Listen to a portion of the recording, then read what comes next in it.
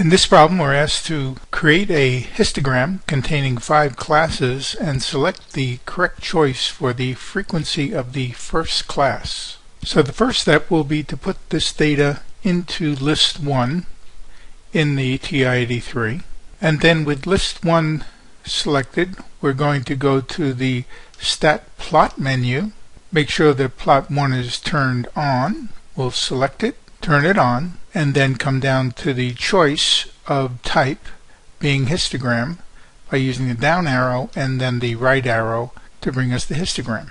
The X list is list 1 and the frequency should be 1. To graph a histogram, we'll hit the zoom 9 buttons, and here we have a histogram drawn by the calculator from the data, and you'll notice that it has 6 classes. However, we want a histogram containing 5 classes. So we need to make some adjustments to the window, and specifically the 2 adjustments that need to be made are to the X minimum and X scale.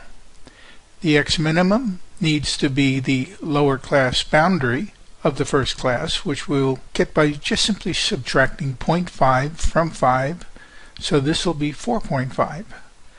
However, to get the X scale, we need to do a little bit more work.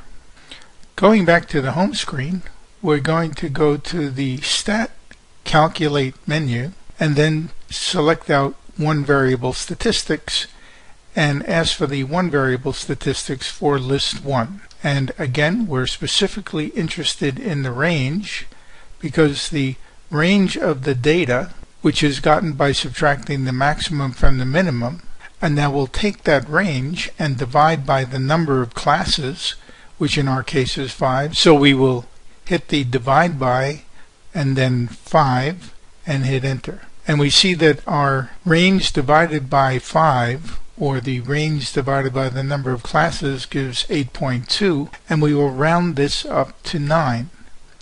And that's going to be the class width for the histogram and frequency table that we wish for this data. Now, with the class width being 9, we'll go to the window. We'll adjust the X minimum to be 4.5 and come down 2 to the X scale and make that 9. And now we have the correct lower class boundary of the first class, and we have the correct class width. To graph the histogram, we'll hit the graph key. And here we see a histogram with 5 classes. To find the frequency of the first class, we'll simply hit the trace key, and we see that the frequency of the first class is 6. To find the frequency of subsequent classes in this histogram and frequency table, we can use the right arrow to scroll up and find the frequencies of the other classes using the right and left blue arrows. So the answer to this question is that the frequency of the first class is 6.